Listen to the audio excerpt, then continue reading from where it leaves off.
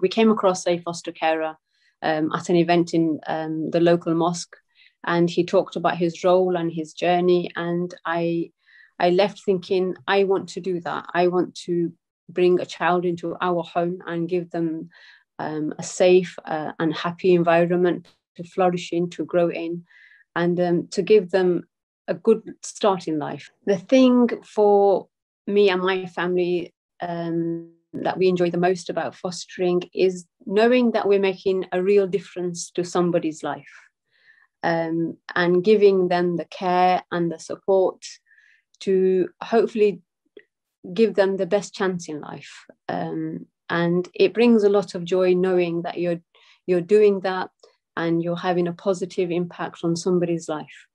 So my most rewarding memory of being a foster carer, and with our current first placement, so we've not done this before, but is bringing the foster child home for the first time. And it was watching him and my own children. It was a new member of the family, so I was watching my own children take this child in, making them feel welcome, and embracing him as a member of our family. So my children, the way they're benefiting from being a foster carer is they're having exposure to circumstances of somebody's life that they haven't been exposed to. They are so blessed.